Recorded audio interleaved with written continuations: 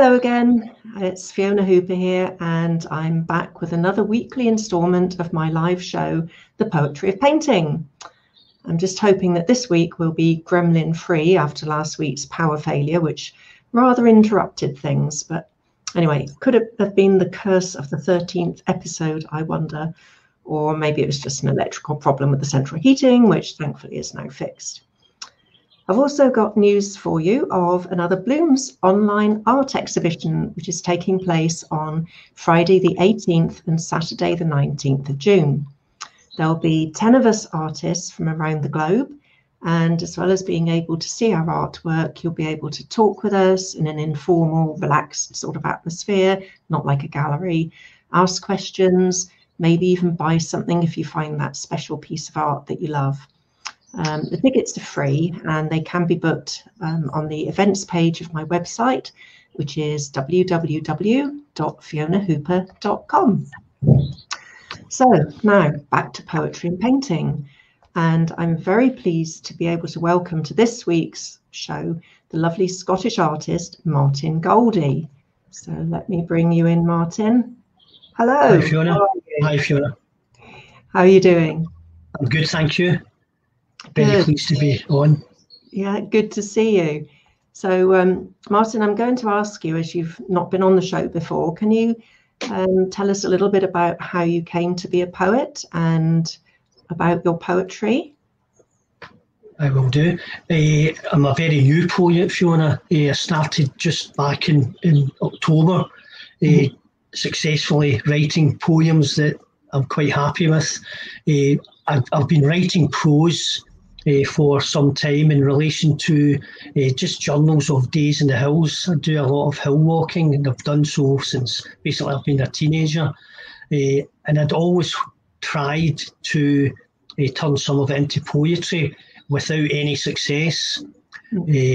Last October, just by chance, my brother turned 60, and my sister had arranged that we would do because we couldn't visit, he's down in London, we would do a wee Zoom sort of thing, and she was going to compile a poem that we would split into 3 parts, and each sibling would do their part. But a couple of days before we were set to do it, she phoned to say, could you do your part of the poem? So I had a couple of days, and I had a go at it, and it came out accidentally quite good. And then shortly after that, I was on a hill with a couple of very close friends just behind the house, and managed to come up with this first poem about my days in the hills. And it must have been just triggered by this effort to get the poem done for my brother's birthday. And so since then, it seems to have opened the floodgates, and I've been able to get quite a few poems done between October and today, culminating in the poem for your lovely picture. Excellent, thank you. That's a lovely story, and you know how you came into it. You know, sort of just suddenly awakened to poetry, as it were, really, in that. You know, from what you're saying, which is amazing. It's lovely. So would you like to read the poem? This is the painting that we're going to talk about today. We've each written a poem. We didn't know what the other one had written when we wrote them, and you didn't know anything about the painting other than seeing it. So it's going to be really interesting to hear what you've got to say. So I'll put the painting on the screen for everybody to see. And if you'd like to go ahead and read your poem, Martin, that'd be brilliant. No bother, Fiona. A river runs through it is the name of the painting. And it's from an arch of aged stone, where eyes like ours for years have stared along that precious beat, gazed upon that avenue of dazzling birch, and beyond to that distant sheltered lea, where spring lambs play and fatten on sweet verdant grass.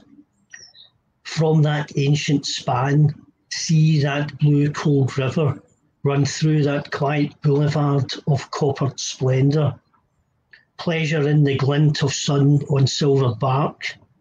Watch the endless tide of gentle ripples forever brush the shady tree-lined bank and melt.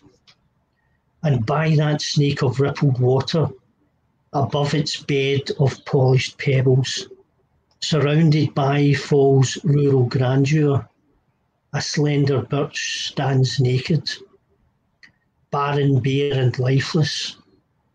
In death its beauty plain and haunting, its thinnest twigs, like brittle, bony, arthritic fingers, stark against the blue-tinged sky. And hidden in that empty birk's strong shadow, deadly still, cold toes dipped in silver dancing sun-kissed ripples, a hungry heron crouched to hunt that next precious meal. In this pastoral, I hear the cheering chirp of giggling finches, hid amid the frail and lucent mandarine-hued leafage. Hear the kind breeze whisper through the gently swaying foliage, and in that warm autumnal air knows the fragrant scent of mossy birch. And when the autumn idle shifts to winter's certain chill, and in life's madding frenzy, my busy mind is distant, to this place by the river I will go, and in the evening's fading sunlight, I will stand forever silent and watch plump trout jump for flies. Wow, that's brilliant, Martin. I can tell from that, you know, how much you love the mountains and the countryside and nature and everything. It just really comes through, and how much you've observed it over all the years. I'm sure it's so descriptive. I can just hear how the painting made you feel, and what you saw in it. So, you know, and the references to the colours. Well, it was a lovely painting to sort of try and come up with the words to do it justice. Thank you.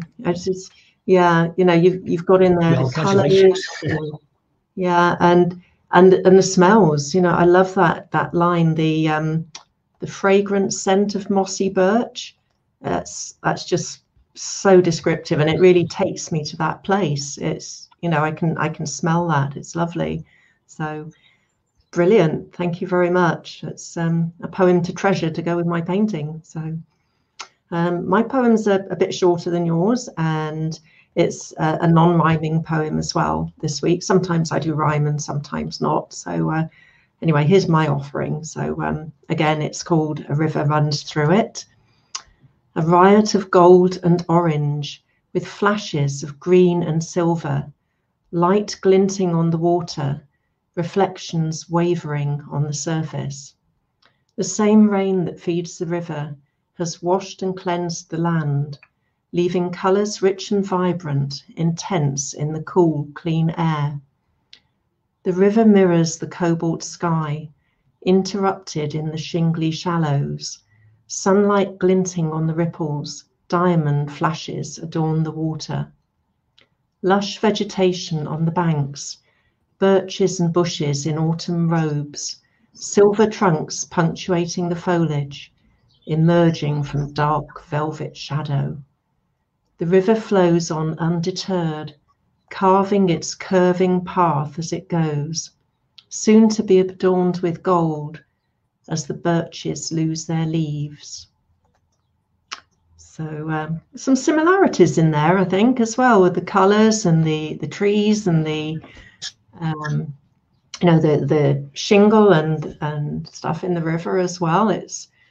It's quite fascinating that we've both picked up on the same sorts of things, but expressed differently as well. So that's lovely. So, do you write in rhyme as well, Martin, or are you more spoken word? And oh, we've lost your sound a little bit. Sorry, do you want to say that again? We've lost Martin. Oh dear, the gremlins have struck again this week. Hopefully Martin will come back on in just a minute, but in in the meantime. I just talk a little bit about poetry, but I had no idea until I started on these shows about the absolute multitude of different types of poetry that exist. And I'm actually enjoying reading poetry a lot more these days. Oh, here we go. Martin's back. Well done, Martin. Right, sorry, I seem to have lost you. You're back now. That's good. Yes, aye. Aye, that was lovely. Yeah, it's. I think it's very similar to mine in that it's the colour. It's like that change from autumn and moving into the sort of late autumn comes through your poem as well, I think. Yes, yeah. But, and things like the shingly, yes, that's right, and the pebbles and stuff. Yeah, so really very similar in many respects. But I love the description that you've got in yours with the smells as well and everything. I have to remember that. Picking up tips again, please. Do you write in rhyme as well, Martin? I don't know if you. I tend to write free. Occasionally, accidentally, I do get rhyme, and I quite like it.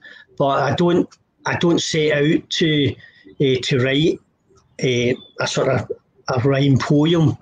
I sort of go more for the feel and rhythm of the words. But I'm hoping to sort of move into other areas and try and look at different types of poems and try to maybe get some rhyming poems. But I do like the free, the sort of free verse. Yes. Yeah. I was just saying when you dropped off, unfortunately, that before I started on this, I had absolutely no idea how many different types of poetry there actually are, with specific names for all of them. Yeah, and I know. They're just incredible. So I'm learning as I'm going and enjoying reading the poetry in online groups and things, and picking up tips from other poets like yourself about how I can write about my paintings as well. So it's and I think it's always so interesting to learn how other people write. Do you use a computer or something, or do you just? I use both computer and paper. I usually I'll get an idea and I'll get it down on paper initially, and not every idea ends up in the finished poem, but I just put everything I can into it, and then I start editing, and even maybe lines that I like but just don't fit the mood or fit the rhythm.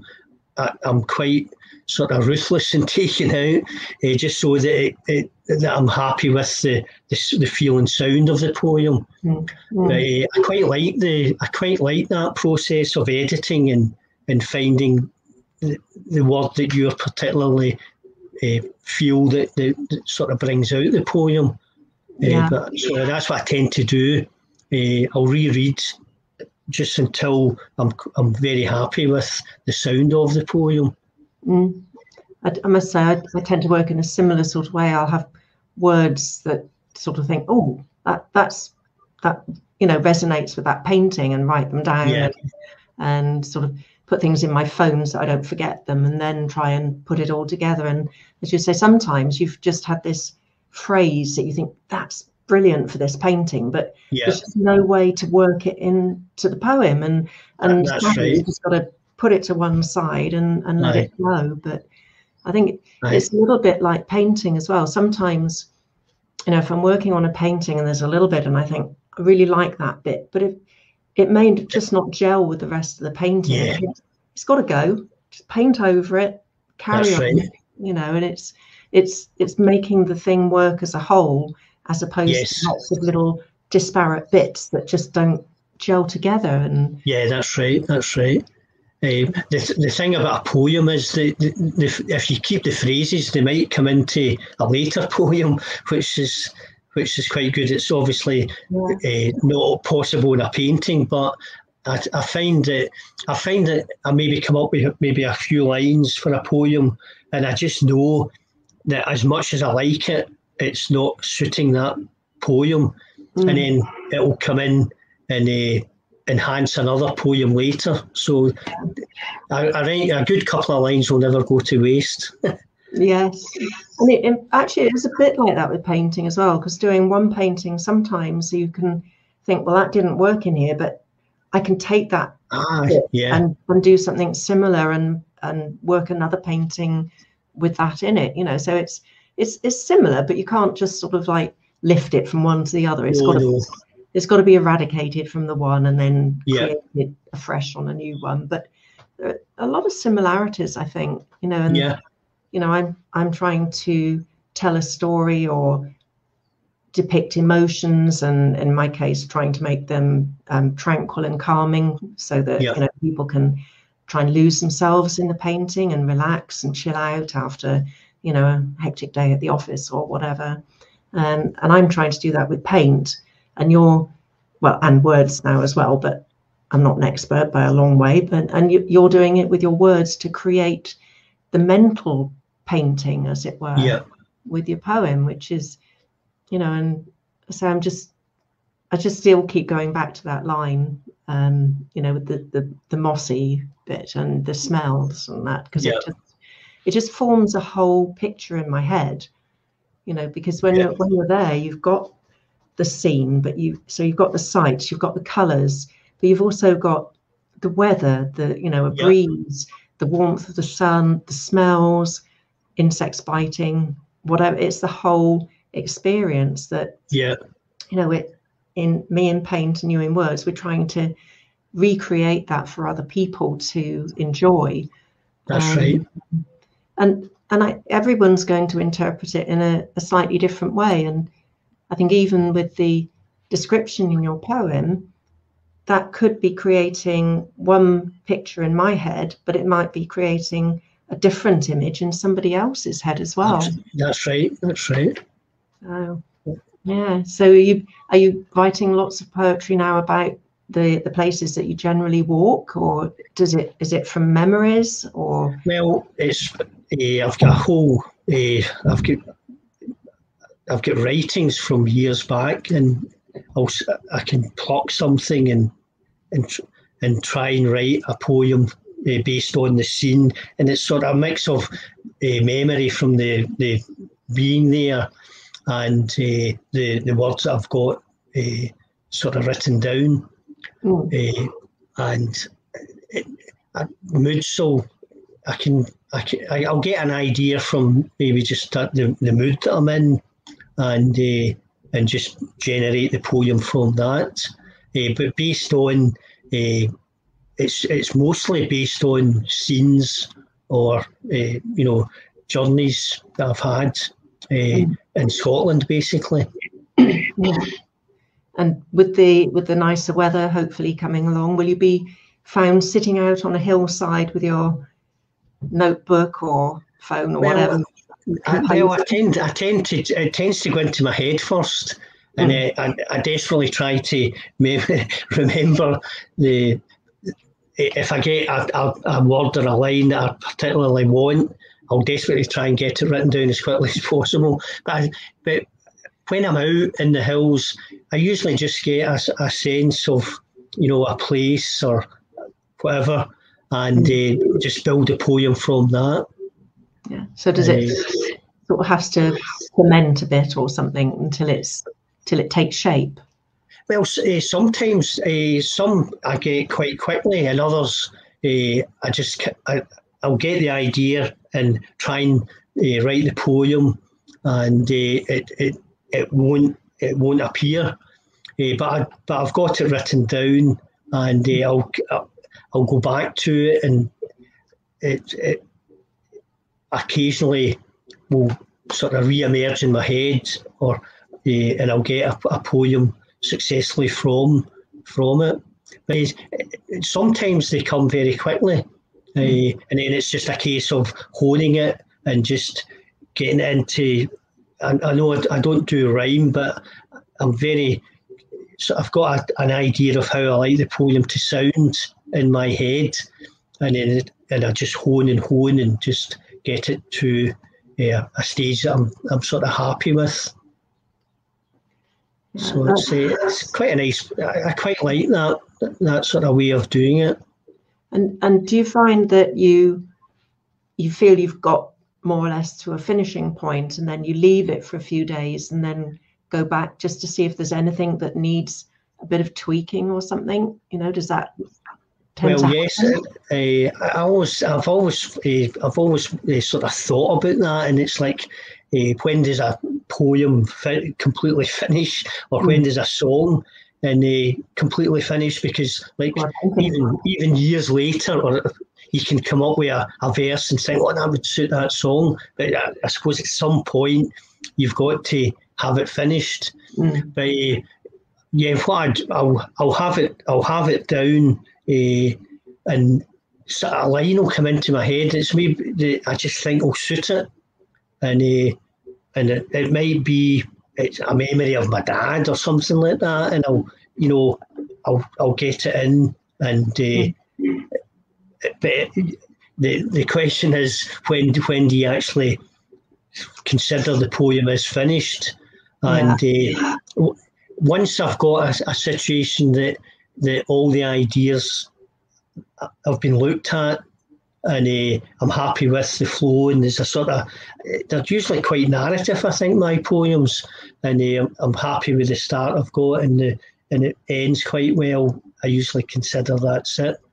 But one of the first poems I did, it was a lengthy 3-part poem, and eventually I sort of split it into the first section as a poem on its own, and the second 2 sections as poems as a second poem.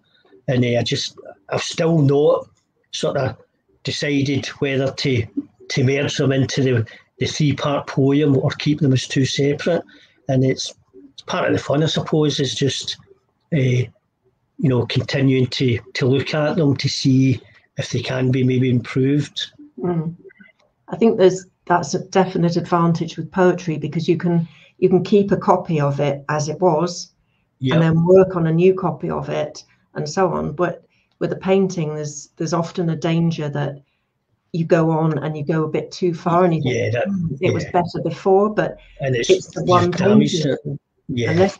Unless you're a digital artist, you can't undo that and go back to where you were. So definite advantage to poetry in that respect, that you can keep a copy and go back if you need to. And it's quite nice to look at the development of the poem from your initial sort of thoughts and sort of content, and which you all think's quite good, and then as you edit it, and you trim it right down, and then when you go back to the initial version, you think you sort of almost shudder, because it's wordy and it doesn't flow. But that's the process I do, and I quite enjoy it. Well, I just hope that with the paintings, I don't go and think it was better before. I don't mind going back and thinking, oh, at that stage, shudder.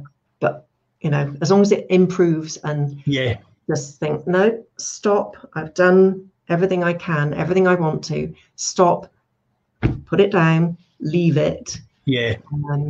But even then, occasionally I do look at it a day or two later, or whenever, and think, something's just not 100%, and I may make a change. But I think you've got to be careful with doing that with a painting, especially because you can't go back, and you can end up just fiddling with it and destroying some immediacy and energy that it's got from the initial working of it. So, So do you find that with your experience as an artist that helps that process of knowing when it's getting close to that you're in danger of overdoing it, sort of thing?